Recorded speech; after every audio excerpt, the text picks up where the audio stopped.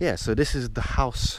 Obviously, this big ass pink house, you know, all the way up to the sky. This is my house. Well, not completely mine, but it's our family's house, you know. First of all, yeah, the house was not pink when I was little. This is, I'm talking like before I was 10 years old, when I was really little, because when I was 10 I moved to the UK. So before I was 10 years old, so like 8 years ago at least, like more than 8 years ago, this house wasn't pink. Right here, of course, we have the little garage, like little cover area with the Opel, of course.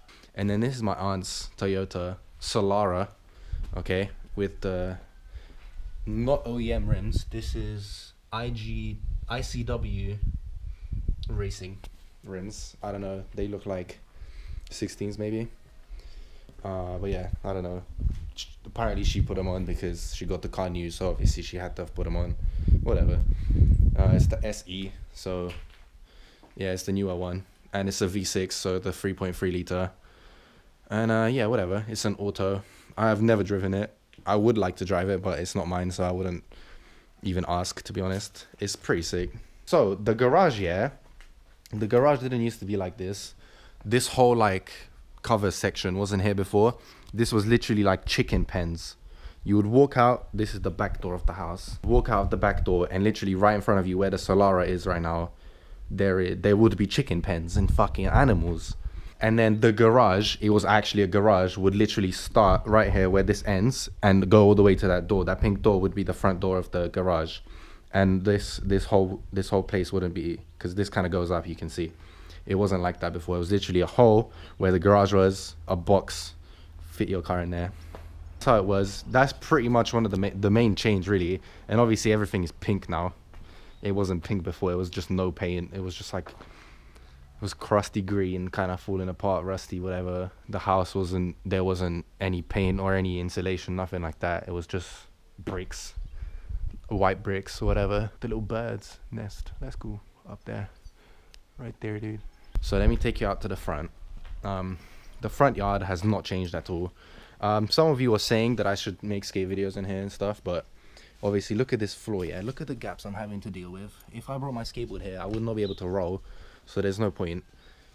Plus I only could afford fucking hand luggage anyway, so whatever. So yeah, we got the little umbrella shit, we got the little table, which when it's nice and sunny like this, we chill out here and drink Coca-Cola because I don't like coffee. Yeah, I don't know what else there really is to say about the front yard. It's nice. The garden, the yard that I grew up in, basically. If I wasn't out into the local, like at the local streets, I would be out here just chilling. Oh, I remember actually, right here, this exact spot, somewhere around here, literally around this area, is where I stood on a skateboard for the first time ever. I remember it was, I think, my aunt's board or whatever. It was like a cruiser, like a filmer setup, big ass wheels, short bearings obviously. And what I did was I put the tail down and I would stand on it literally like that, like just stand on the tail. I think I stood on the tail like that for like 2 hours straight, and I was like, what the fuck, this is the coolest thing ever. But yeah, this is where I first stood on a skateboard in my life. But yeah, now there isn't really any chickens. There used to be loads of like chickens, mostly like fucking, but then apparently they died. I don't know, we ate them or something. I don't know. Chickens were always cool. We've always had a cat, but then RIP Larry the cat, he died like a couple years ago. He was really cool, black and white. He would always chill in the garden. We have a cat right now, but he's kind of wild. He doesn't really like being held and petted. He just likes the food, but he's cool. And oh, he's out there, look, he's a boss. Don't worry, Chris, if you can see him, yeah, you can see him in there. Look at him, he's so cute.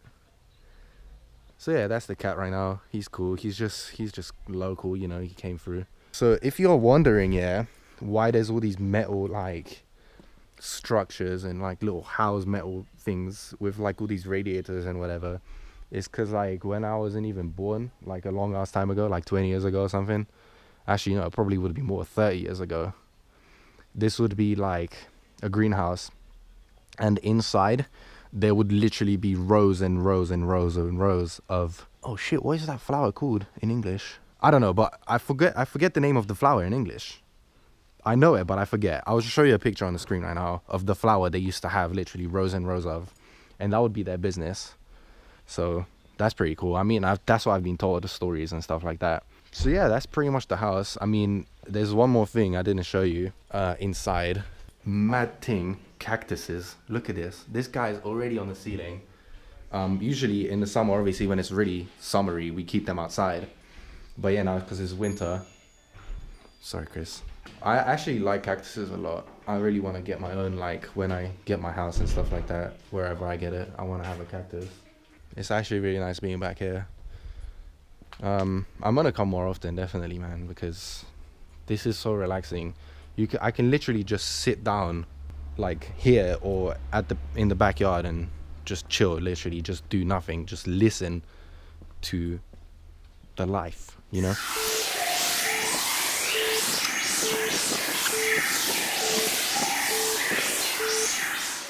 And you might be wondering, what is this fence? Why are you showing me here? I'm showing you this nice tree first. Second, yeah, this fence and this like flat surface, I don't know what you even call this in English, yeah, because we don't have stuff like that in England. But in the garden there's a dog and it's gonna come and bark at me, or just kind of say what's up to the camera, you know. He's cool. He barked at me earlier and scared me, but he's cool. So this is a highway. You might be wondering, how is this a highway? Well, when I was little, of course, all I had was a bike and little toy cars like this big, right? Literally like this big, this long, and this wide.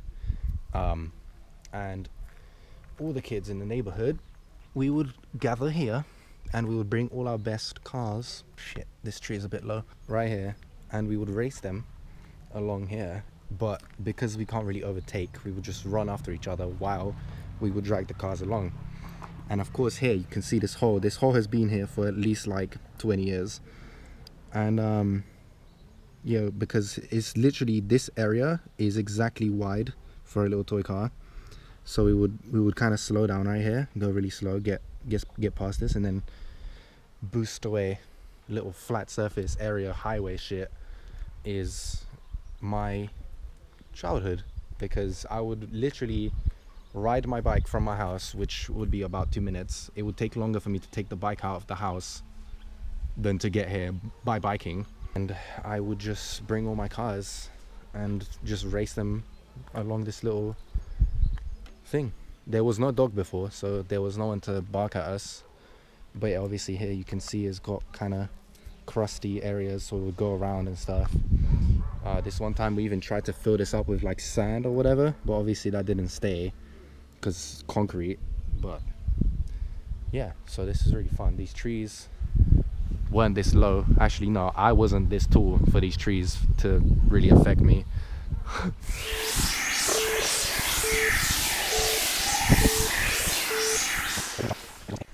You might be looking at a little playground and thinking, what is this? It's new. As you can see, it's very, very new.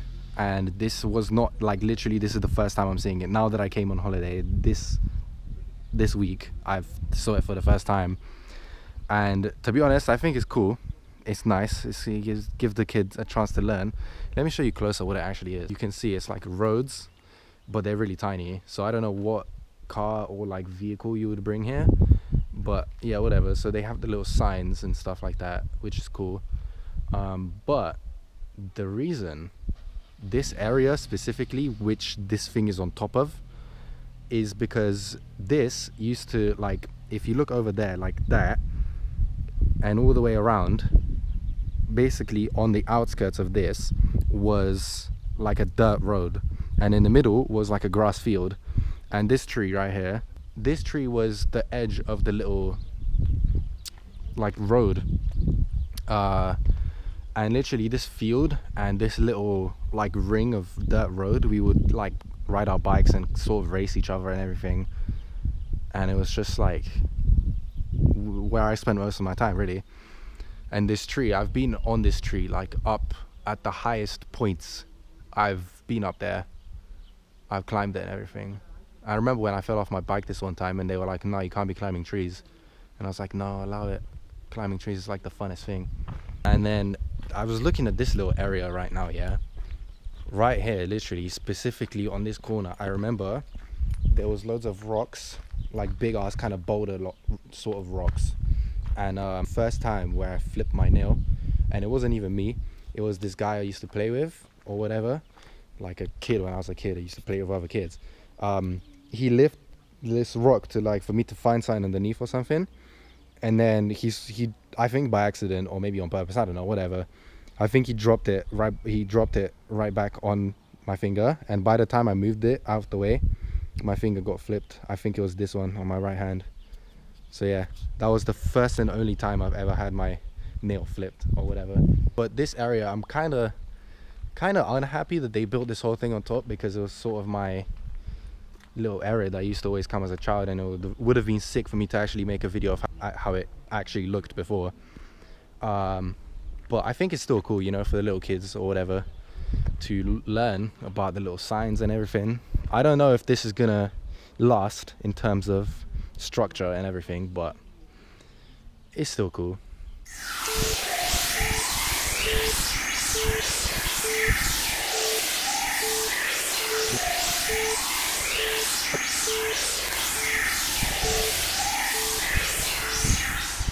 This hill is at the end of my, like, road that I used to play on.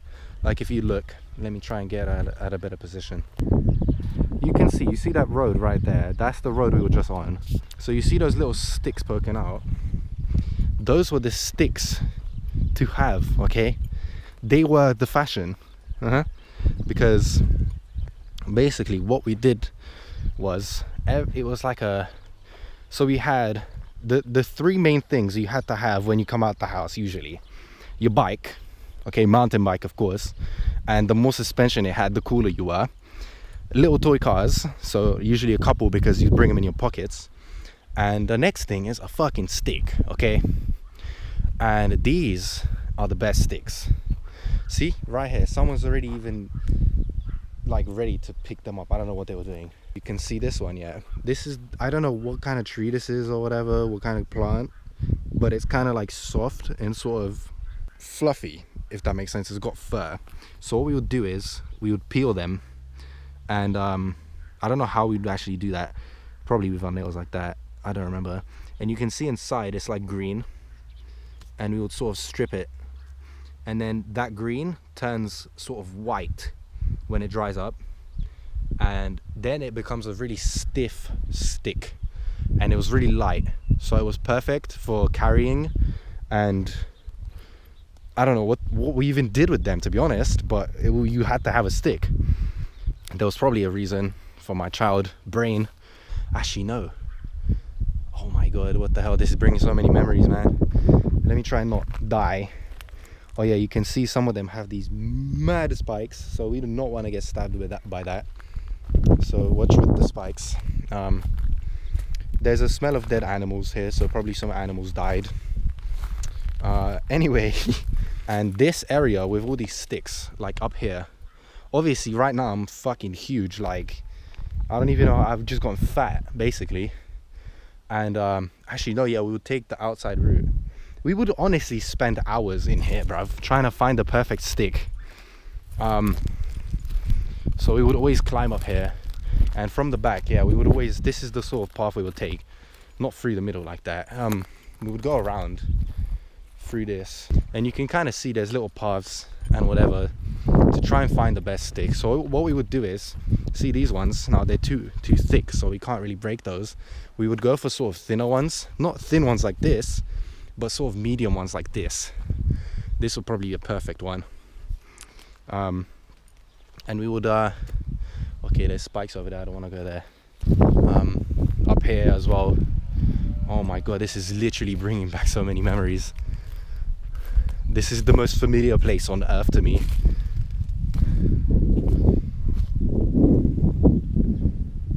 Jesus, this is so cool.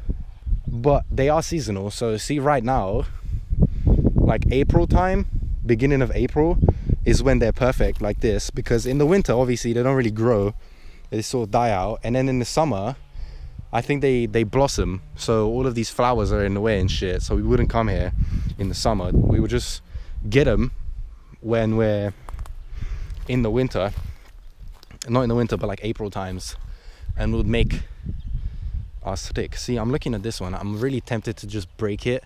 For some reason, it just makes so much sense for me to just break this right now and take it home and skin it.